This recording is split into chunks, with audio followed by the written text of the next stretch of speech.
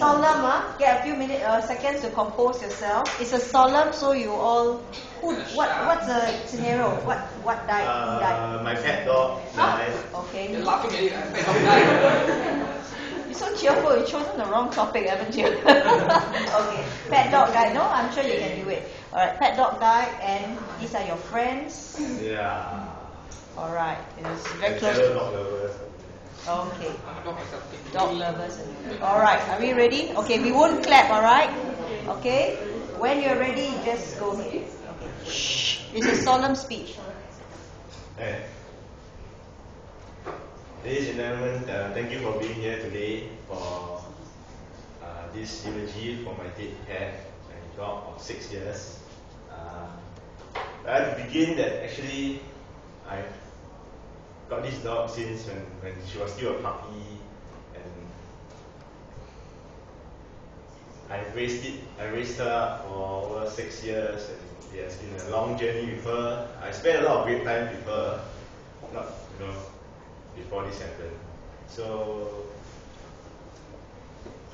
just to let you guys know a bit of her background, her name is Winnie.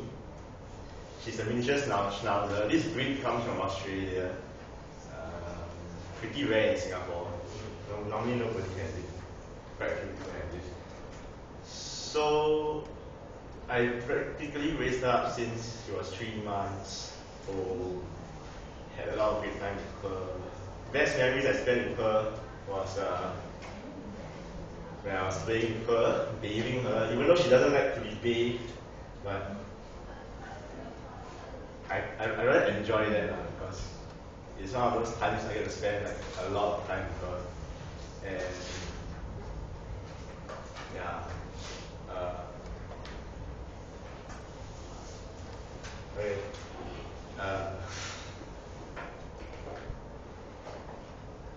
The timeline of 6 years was rather short because normally dogs can last for about 10 years or so at least. And the thing is, she didn't die like of natural death or even sickness. She actually died of a complication of how do you call it?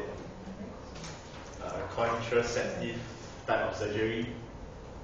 It's actually a surgery to make sure that she won't meet another male dog and get babies. So actually, I kind of actually blame myself for it because it was after this surgery. Then she got some complication, then some organ failure, then that led to her death. So for the first 2 or 3 months after this happened, I was kind of depressed and I didn't know what to do.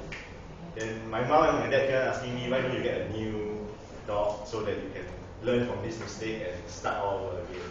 But I think at that point of time I was not ready yet. So,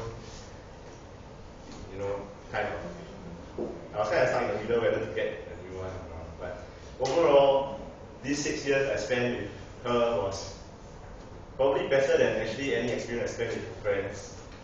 Yeah, because I think if I were to say on behalf of any dog lovers here, actually if you have a pet dog or any pets, the time you spend with them actually is very precious. It's even better than normal humans because they somehow can actually understand you more than sometimes your closest friend can. Yeah, so that's what I have to say. Thank you. Okay.